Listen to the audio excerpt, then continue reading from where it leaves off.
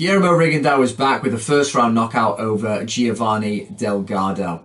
Delgado wasn't in any kind of good physical condition. He'd lost his last 4 fights in a row, and he stayed down in a corner near the end of the first round after taking a left hand to the nose. Didn't really look like he wanted to know much more. An opponent very much below the caliber, the kind of fighter Rigondeaux is. Now it kind of came out of nowhere, the fight that is, and him announcing his comeback. We haven't heard from Rigondeaux in a long time since that, you could say, kind of shameful loss to Lomachenko. A lot of people think he quit.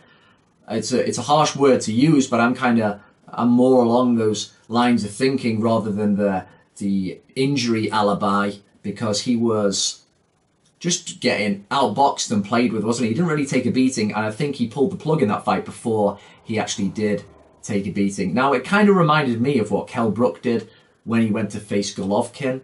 Their careers had a period of stagnation where they weren't really fighting anybody not deserving of their talents, particularly with Rigondeaux. So he goes and tries to make up for lost time by trying to do the impossible.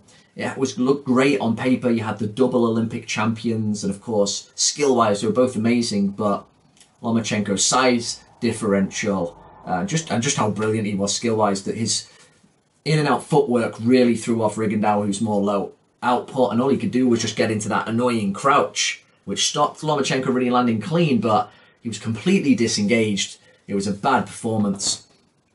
He has addressed it when asked recently and just said that, look, he was just a better guy, so fair play, but it wasn't a good look for him.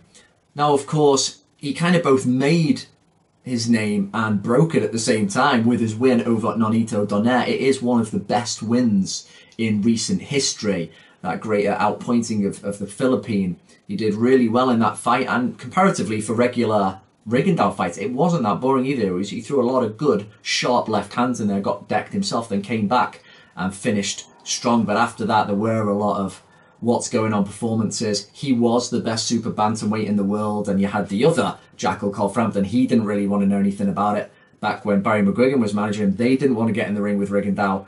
Scott Quigg, now those guys knew they were going to get played with. So he was a little bit unlucky, bad management, bad matchmaking, whatever, it led to the Lomachenko fight, and now here we are. Now, he said after this victory, you haven't seen nothing yet, and that would be great to believe it, but let's see if he can at least start to make up with a good win and help us forget the Lomachenko debacle.